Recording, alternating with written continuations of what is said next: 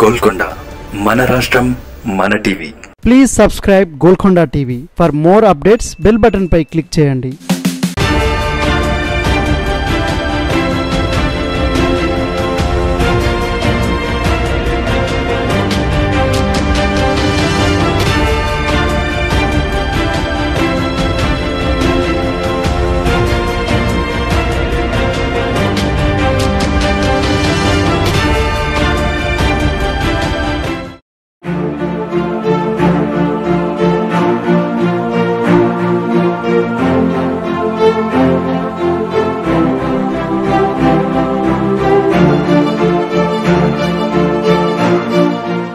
ఇటీవల జరిగిన ఎన్నికల్లో తెలంగాణలో అనూహ్యంగా బీజేపీ ఏకంగా 4 ఎంపీ స్థానాలను సొంతం చేసుకోవడంతో రాజకీయ సమీకరణాలు మారుతున్నాయి. ఈ గెలుపుతో కమలనాథుల్లో ఆశలు చిగురించి తెలంగాణలో టీఆర్ఎస్ కు ప్రత్యామ్నాయంగా ఎదగాలని ఆరాటపడుతున్నారు. ప్రయత్నిస్తే పోయేదేమీ లేదని, పుంజుకునేందుకు ఇదే సరైన మార్గమని కాషాయ నేతలు భావిస్తున్నారట. అందుకు తగ్గట్టే ఆపరేషన్ ఆకర్ష్ తో ఇతర పార్టీ నేతలకు గాలం విసురుతున్నారు. అయితే ఇలా విసిరిన వాళ్ళ ఫలితంగా ఫైర్ బ్రాండ్ నేతలుగా ముద్రపడిన సోదరుల మధ్య చీలక వచ్చిందంటున్నారు. కోమటిరెడ్డి రాజగోపాల్ రెడ్డి బీజేపీలోకి చేరడానికి తై అనడంతో ఆయన అన్న వెంకటరెడ్డికి దక్కుతుందనుకున్న పీసీసీ పదవికి అధిష్టానం నో చెప్పేసిందని పెద్ద ఎత్తున టాక్ వినిపిస్తుంది. తెలంగాణ రాజకీయాల్లో కోమటిరెడ్డి బ్రదర్స్ ని ఇటీవల వరకు ఒకటే మాట, బ్రదర్స్ ఇన్నేళ్లుగా కలిసి రాజకీయం చేశారు. కాంగ్రెస్ తరపున ఎమ్మెల్యేగా గెలిచిన తమ్ముడు కోమటిరెడ్డి రాజగోపాల్ రెడ్డి బీజేపీకి సై అనేశారు. తమకు పీసీసీ పీఠం కావాలని, లేదంటే కాంగ్రెస్ ను వీడుతామంటూ ఆయన ప్రకటనలు చేశారు. దీంతో తమ్ముడితో కాంగ్రెస్ అధిష్టానాన్ని కోమటిరెడ్డి వెంకటరెడ్డి బెదిరిస్తున్నారని కాంగ్రెస్ ఓ అంచనాకు వచ్చేసింది.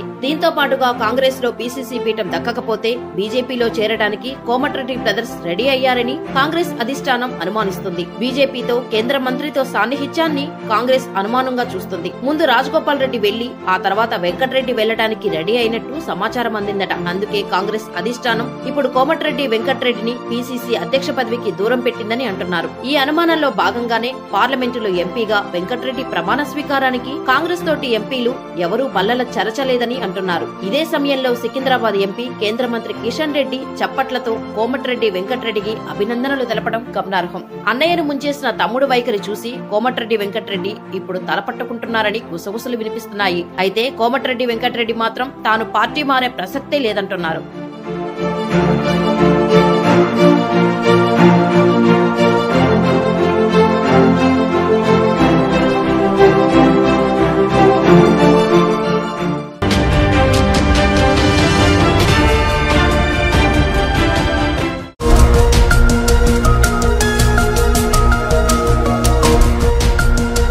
సత్యాలు చెప్పడానికి సాహసం కావాలి, నిజాలు చెప్పే పత్రికలు రావాలి.